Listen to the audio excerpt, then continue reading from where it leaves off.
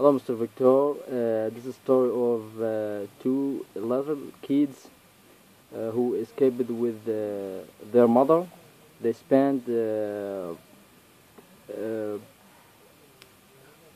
months in captive by IS. Their mother escaped because she heard that the IS will come to take her. Also,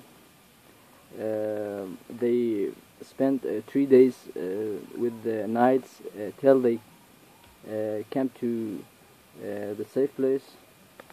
One kid is 1 year old. Another one is 3 years old. Also, the mother is 23 years old. Father of these kids is unknown. That's the reason I cannot showing their mother's picture. They don't know if a father is alive or not.